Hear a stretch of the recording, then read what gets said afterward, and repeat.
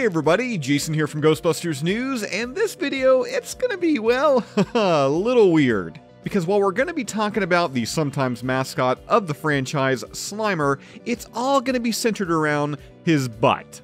Yeah, an entire video dedicated to Slimer's butt. Stick with me here. Because as you likely already know, Slimer, he is set to make his big screen return in next year's sequel, Ghostbusters Frozen Empire. And given our recent first look at the character design, it is clear that Sony, they are harkening back to how Slimer looked in that original 1984 comedy. I mean, this is OG Slimer, from his disgusting grimace to all those ectoplasmic fat rolls. And as we reported just yesterday, while not officially announced yet by toy manufacturer Hasbro, an entirely new line of action figures based on the upcoming film, they had begun to arrive on store shelves, including an interactive squash and squeeze Slimer that, while clearly made with kids in mind, could be one of the best mass-produced Slimer action figures that we have ever seen. And that's because despite being one of the franchise's most toyetic characters, nearly all past toys of the Class 5 full roaming Vapor, they have taken some creative liberties, either being heavily influenced by the more child-friendly The Real Ghostbusters animated series, or dialing back the grotesque, leaving the disgusting green blob looking, well, anything but disgusting. And for anyone that is a subscriber to Ghostbusters News, by now you know that I've been a pretty loud advocate when it comes to Slimer's original design. In particular, his unsightly butt. Somehow, despite all the endless amounts of gross-out toys in the market aimed at children, this is one area that, for some reason, has nearly always been omitted. Heck, even adult collectibles, from Halloween decorations to life-size replicas, the vast majority of which they provide a rounded posterior, but they stop short, not including any of the gnarly details. Now, I'm not sure if someone in the design team at Hasbro, they've been listening to my and other fans' criticisms, or if Sony has opted to remove Slimer's apparent butt cheek ban, but in these new, out-of-the-box photos of the Squash and Squeeze Slimer, sent to us by Keymaster Art of the fan franchise group, the Austin Ghostbusters, the Green Glutton, he is downright hideous.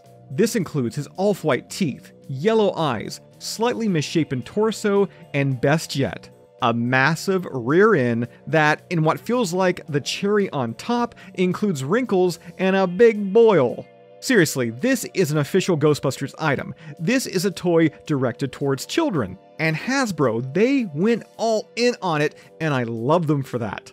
If this is just a small sampling of what's to come when it comes to Slimer collectibles, yeah, I'm all in. But in addition to the toy's overall design, the Squash and Squeeze Slimer, it does have some other features too, like it comes packed with more than 40 sounds, which are activated through interactive play. And by interactive play, I mean you're gonna squash and squeeze Slimer, you know, like the actual name of it suggests. Now let me also add here, while this Slimer, as well as these brand new Frozen Empire toys, they have been spotted at multiple independent collector shops. Thus far, we've yet to hear of them turning up at any big box retailer. Again, Hasbro, they've yet to even confirm their existence. And if you've been following along with Ghostbusters News, you know that on January 14th, there is going to be a new Ghostbusters toy launch from Hasbro. Is this Slimer going to be part of that launch? I mean, we don't know just yet, likely. But regardless, when the Spud, he is available, yeah, I'm going to buy one, I'm going to pre-order one, whatever I have to do, I want one of these Slimers. But what I want to know, do you want one of these Slimers? Comment down below, let me know. With that said, that's all I've got for you for this one. As always, subscribe. If you'd like to join up with Ghostbusters News, check out our Patreon page. A link to that is down below in this video's description, and we'll see you right back here next time.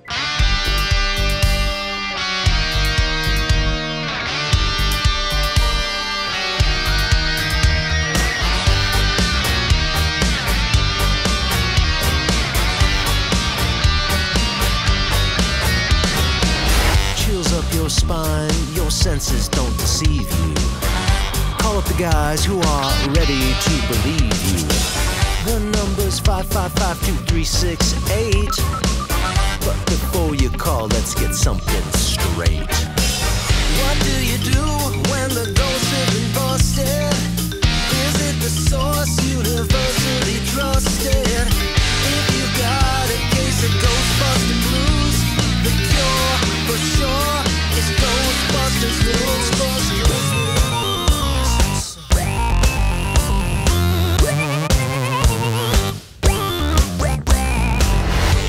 Jason's the guy